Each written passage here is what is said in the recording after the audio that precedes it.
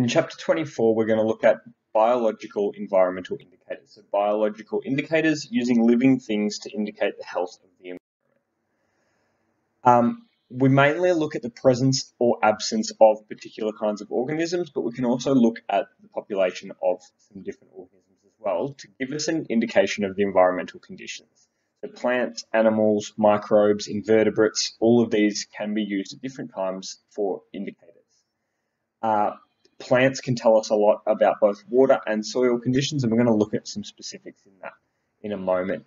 For our biological indicators, we want to choose species with specific tolerance ranges, and especially tolerance ranges that we know a lot about. So there's no point choosing a generalist species like an ibis that can occur in really healthy or really poor, or we can use them, but we just need to understand their tolerance range. There's no point choosing a species which we don't know the tolerance range for. So, species with specific tolerance ranges are more reliable indicators. And again, the number and changes of the different species that are present indicate changes in the actual system. So by looking at the changes of the species, we can understand the changes which are occurring in the system. So when we're talking about catchment health, we're talking about rivers and the waterways. And so any change in water quality will affect the aquatic biological community, so the community of living things in the waterway. So therefore, the catchment health can be investigated by looking at the organisms that live within it. A stressed system, or a system which is polluted or has disturbances, will see a reduced organism diversity, especially the loss of sensitive species. The reduced diversity and a loss of sensitive species show a stressed aquatic system. And there will be an abundance of the tolerant groups, the pollution-tolerant groups and species. So I was talking about ibis before. We can still use them, but we need to know that if we only see ibis, if there's an abundance of these pollutant-tolerant groups, like ibis, as birds, for example, then we can get an understanding of, hey, if every other bird is disappeared but the ibis, we have some idea about what this system's health will be. This is the first biological indicator we're going to talk about is bacteria. E. coli is one of the most used bacterial indicators. So it comes from the intestines of humans and other warm-blooded mammals and other organisms, and it can be used as an indicator of what other types of bacterial contaminations or pathogens would be there as well. So we know if there's E. coli, then we would assume there's lots of other things as well. Many different pathogens cause disease, but they are difficult to detect, but E. coli is easy. We have lots of tests. We know exactly how to isolate it. We're very good at testing for E. coli. So water runoff, sewage, septic overflows, domestic and stock animal waste, feces, all of these kind of stuff are sources for E. coli contamination. And so if you have high levels of E. coli, that's a pretty good indicator that you've got polluted water. That E. coli test is used all over Australia and all our waterways to test the health of our waterways. Frogs are a fantastic biological indicator. They have very sensitive. They are very sensitive to environmental change because they have a permeable skin. It means that things move across their skin and into their body very easily, including pollutants. So they can't control whether they enter or not. It's not like they can control whether they drink the water. The pollutants will just go in. They're very easy to identify based on their distinctive calls. And if you have a low diversity of frogs, it indicates high pollution. And if you have lots of diversity of frogs, it indicates a low pollution level. So you're looking for the number of different species of frogs. Again, if you just have the same common frogs, like maybe the eastern common froglet or the striped marsh frog, if they're the only species you have, then you're probably looking at a quite polluted system.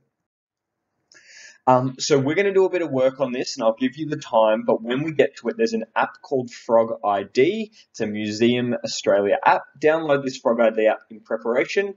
filter the list of frogs to frogs near me, and then you can start exploring some of the frogs which might be around you, including some of the lesser known frogs, like this beautiful golden bell frog, and there's some other really beautiful frogs that you can see there. And you can begin starting to explore your local area, especially after all the rain we've had. Record some of the frogs that you hear, and you can put them up there for experts to get back to you and identify what frogs they are, or you might even be able to identify them yourself. So we're going to make sure we're doing a bit of frogging over the next few days.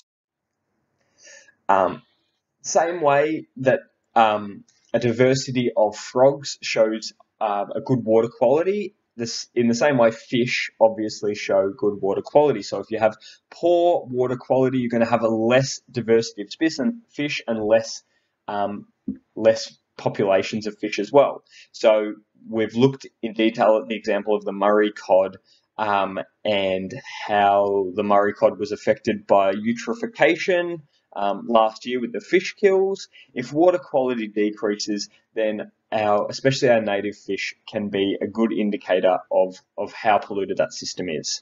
They're easy to identify as well. They're highly mobile, so they can avoid poor environmental conditions by swimming away. So if there is a particular area that is quite polluted, the fish will simply disappear. They can move away from that. So that lets us know where is and isn't polluted. Some of our smaller native fish, we don't have the best knowledge of their water quality tolerances, so that is a little bit of a downfall. But we do know a bit about the Murray cod. Needs clean water, lots of branches and other things in the water to hide under, but it also needs quite clear water. And so the lack of Murray cod in the Murray River can indicate turbid water and an unhealthy system. We looked at turbidity already. Cool. Algae or phytoplankton, things that photosynthesize, small single-celled algae are indicators of the nutrient levels in a water body. So the limiting factor for plankton growth is not sunlight usually, it's usually the nutrient levels. And so here you can see we've got some different types of phytoplankton. Desmids live in low nutrient areas. They can survive where there's very low nutrients, but as soon as there's too much nutrients, they're replaced by desmids. And you can see they're replaced by diatoms. Diatoms replace desmids as nutrients increase, and then as they increase even more, you begin to get green bacteria and then blue-green bacteria or cyanobacteria. Now, cyanobacteria become overabundant, and that's when you get the algal blooms. And you've probably seen when there's been algal blooms in the Gippsland lakes and they close the lakes and you can't swim in them. That's because there's too much cyanobacteria within the water. Now, algal blooms are natural because Australia is a land of drought and flooding rain. We have lots of increase and decreasing flows, increase and decrease in nutrient loads naturally. However, with farming and changing water flows and also an increase in extreme events with climate change, we're looking at an increase in algal blooms in our water systems. One of the main biological environmental indicators that is used for water health or for aquatic environments is macroinvertebrates. These are small insects, but we can see them with our eye. And they're very easy to sample, they're very easy to identify, and they are really, really good indicators because many groups are widespread, so we can use this all over Australia. They're easy to find, as I just said. They can be identified meaningfully to a meaningful level. They live in water for long periods of their lives, so they're mainly just found in water. They're really important in the food chains as consumers. So because they're so important in the food chain, if they're in large numbers, then it can support a wide range of other things like birds and other consumers and top predators. And if they're not there, then the food chains will collapse. That's what it says here. They're food for many larger animals such as frogs, fish, and birds. They're sensitive to, milk pollutants. I'm not sure about that. They're sensitive to